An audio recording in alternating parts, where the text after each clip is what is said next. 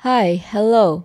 Today I'm bringing back Ibispaint on my phone to show you how I line art. But Fong, your last phone drawing looks garbage. What makes you think you can line art with your phone? Well, actually, Parblo sent me this adorable tablet. Oh my god, I look crazy. The tablet can be connected to Android and I'm gonna use it for this line art tutorial. Wait, you need tablet for line art? Well, yeah, kind of. I mean, you can follow along with pen and paper or your fingers. But first, just look at this adorable tablet. This is Parblo's new drawing tablet called Ninos, and they sent me the N7 model in sky blue color. This is how the box looks like. By the way, I already opened it before recording. It got the tablet, the manual, battery-free pen, this is the cable, micro and Type-C adapters, and 6 replacement nibs. And I clearly miscalculated the camera placement. If you're using Android, just use the adapter and connect it to your tablet and phone. You don't have to install the driver, which is great. Oh, actually, you kinda have to rotate so it works perfectly.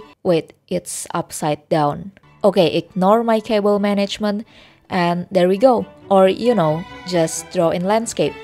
For PC, you can install the driver from Parblo's website. Now, I did have some minor issue when installing the driver, and I have put the links for the solution in the description if you encounter some issues as well. Oh, and also make sure to set the pressure to your preference on the tablet setting. I set up mine to around here. As I mentioned, this is the N7 model. It's very minimalistic without any buttons, and for me, the N7 size is perfect. It's not too small, but also fit just right in my bag so I can draw wherever I want. But if you want smaller tablets, there's N4 model, which is really cute. There's also N10 model if you like bigger tablets. Or if you want something with buttons, there's N7B and also N10B. Overall, this is a very nice tablet, especially for beginners and those of you who draw using Android. Thank you so much Parblo for sending me one of your products. If you guys are looking for a tablet, go check them out, link in the description. Now let's get into the video. Okay, in Ibispaint, I'm using Dip Pen Heart. I don't know why it's weird when I say it, but regardless, it's a really good brush for line art. I didn't use any stabilizer, but if you want the brush to be more stable, feel free to adjust it to your liking. Alright, so this is the sketch, which is very messy. So to make sure you don't suffer while doing line art, we are actually going to make another sketch on top of this. Okay, yeah, I know this is a line art tutorial, why would you make a second sketch? Well, here's the thing, right now the sketch is so messy that you can't see the clear shape. If I made a line art directly on top of this, I will end up with chicken scratches line art instead of a nice, confident line. So to avoid messy line art, we would redraw the messy sketch and make it tidier. Pre-line art if you would. It's fine if it still looks like chicken scratches, it's still technically a sketch, but make sure you draw tidier shapes in this stage. This is also the perfect time to fix your sketch with Liquify. By the way, I'm drawing Pantalon from Genshin Impact. There are many sims for this character, including me. Like, seriously, if evil, why hot? Alright, I'm changing the brush color to black and I'm still using Dip Pen Heart, by the way. Starting with the eyes, I'm using bigger size for upper line and smaller size for lower line. Do not press too hard on your tablet when you're drawing small parts like eyelashes because it can get too thick.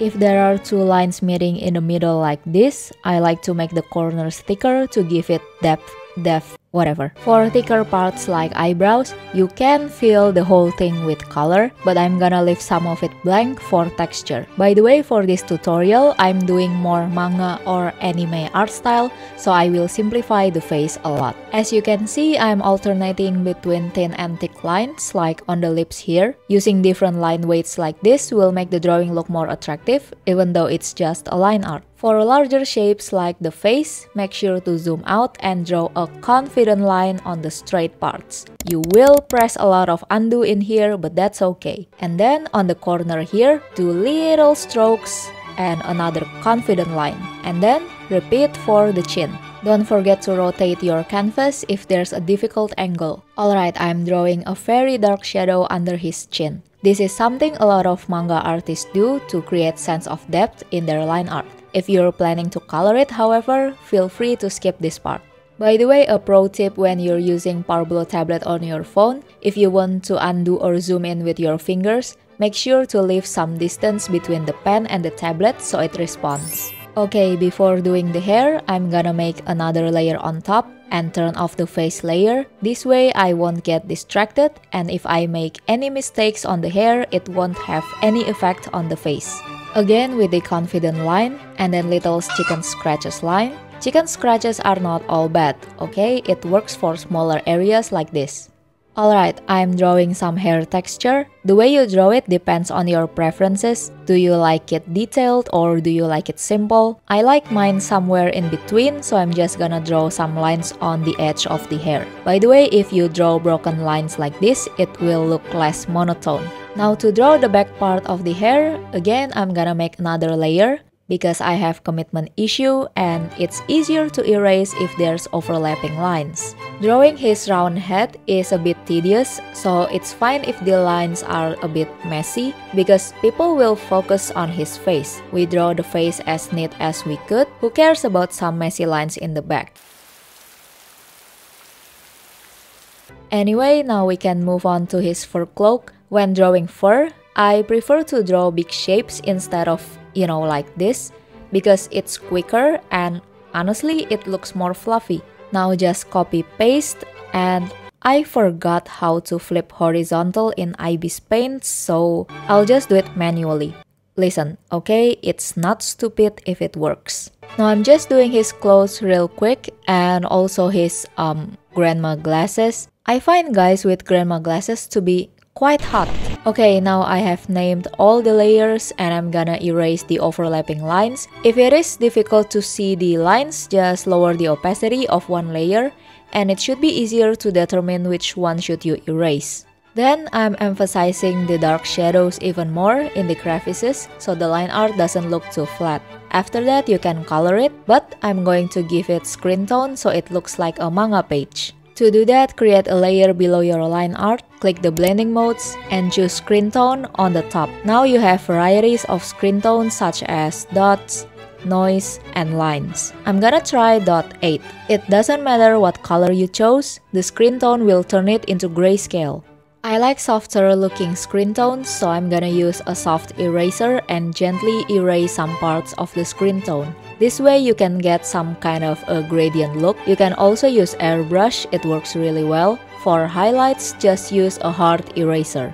For the hair, it's even quicker because you can just use the bucket tool and just tap on the hair. Of course, make sure there are no holes or gaps in the line art or else the color would bleed everywhere. Now I'm just making highlights with the eraser tool. I'm always making the shapes for highlights and I like to highlight the rim of the head. I don't know, it looks shinier somehow.